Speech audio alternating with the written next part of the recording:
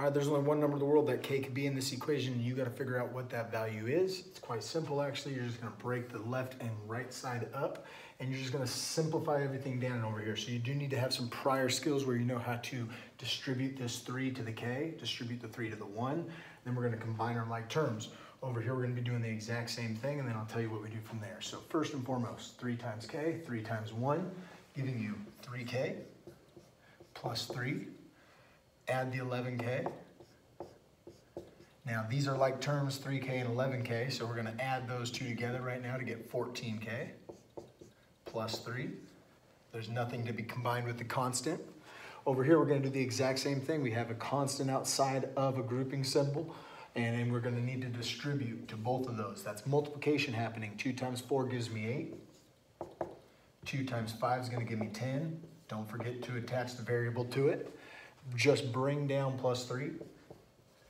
Find out which one of these are common terms or like terms.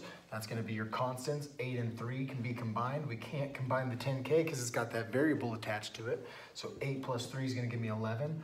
I like to always put the variable term first, so 10k goes down first. The 8 added with 11 is going to give me, or excuse me, 8 added with 3 is going to give me, jumped ahead of myself, 11. Okay, so now what we have is we've got variables on both sides. I always recommend that my students get the variables to the same side first instead of the constants. So 14k, we want to use an inverse operation. This is a positive term, so to get rid of it, we would subtract 14k to cancel it out, and that would push it to the right side.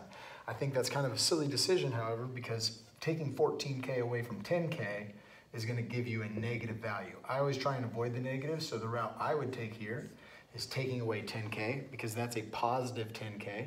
Take it away, cancels it out. If you do it to the right side, we know we got to do it to the left side, so take away 10k over here as well.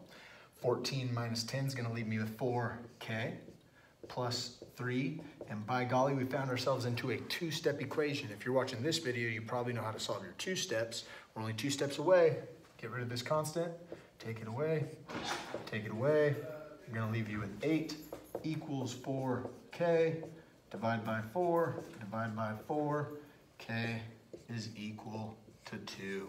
Study hard and good luck on your upcoming test.